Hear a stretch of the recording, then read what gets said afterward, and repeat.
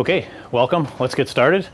Very happy to do this summer course on virtual reality. My name is Steve Laval. I'm a professor at the University of Illinois, but this month I'm a visiting professor at IIT Madras. So I appreciate the hospitality here and looking forward to offering this 2-week course.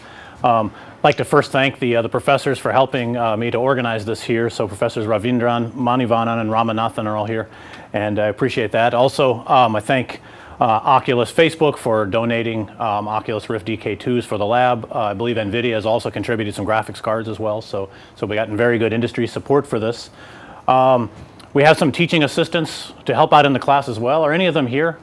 Perhaps they can raise their hands just so that people know. So feel free to interact with them. So we have quite a few people who are in the course but agreed to be teaching assistants in the sense that they can help with the laboratory part of the course. I'm going to give 20 lectures. I'll be giving 2 every day for the weekdays for 2 weeks. They'll be roughly 1 hour each. We may spill over depending on how the topics go and such, but that's what I will do. The course I just offered at the University of Illinois this past spring ran for 15 weeks, and I lectured for about, I think, an hour and 15 minutes twice a week. So I have about maybe 2/3 or so, or 60% of the total lecture time here. So I will give it a little bit compressed, skip some things. But I do want to emphasize this course is, I would consider to be kind of a rough draft of a course, let's say. So the course I offered at Illinois was the first run of the course. This is the second run of the course, and in a very short amount of time.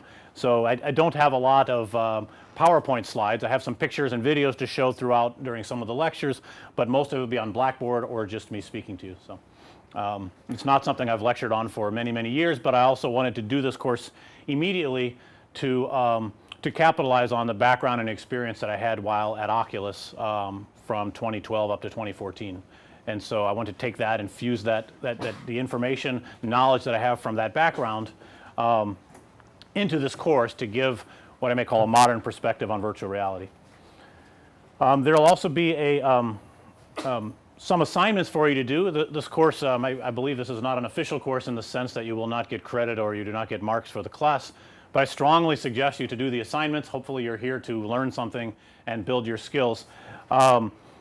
So there will be 5 suggested machine problems. A couple of them have been posted already on Piazza, which is the online class forum that we'll be using.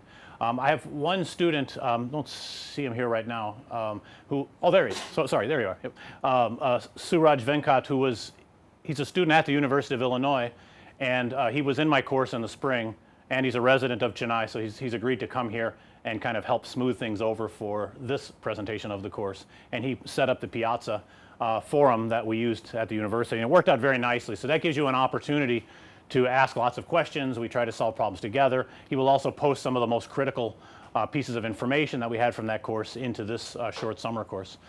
And also, you know, I strongly encourage you to ask questions in class. If some of you are afraid of asking questions in class, especially since this is recorded, feel free to post questions on the forum after class. I'll take a look at that and do my best to respond to some of the best questions the next morning when I come in.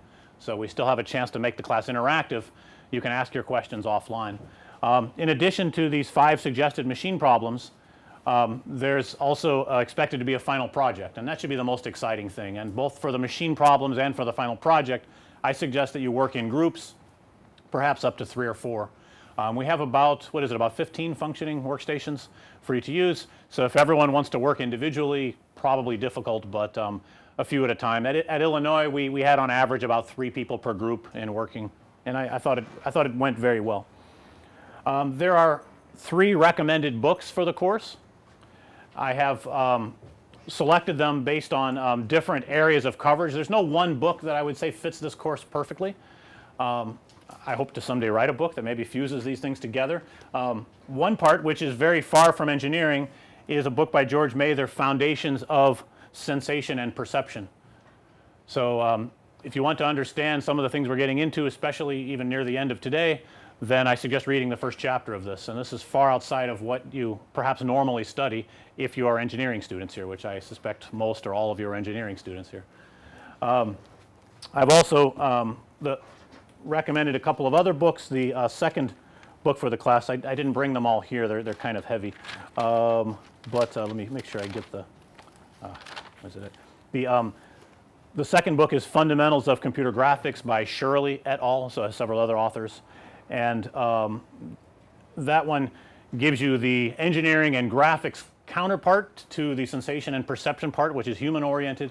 But that one's just computer graphics, not virtual reality. So it has a lot of the kind of math, a lot of the methods that we need, but not everything. So there's a lot of pieces that we draw from for this class. And finally, there's an additional book on three-dimensional 3D interfaces. All of these should be suggested on Piazza. You should be able to find that. Hopefully, if they're not yet, we can make that available. Hopefully, you can get access to those books. All right, so that's the basics of the course.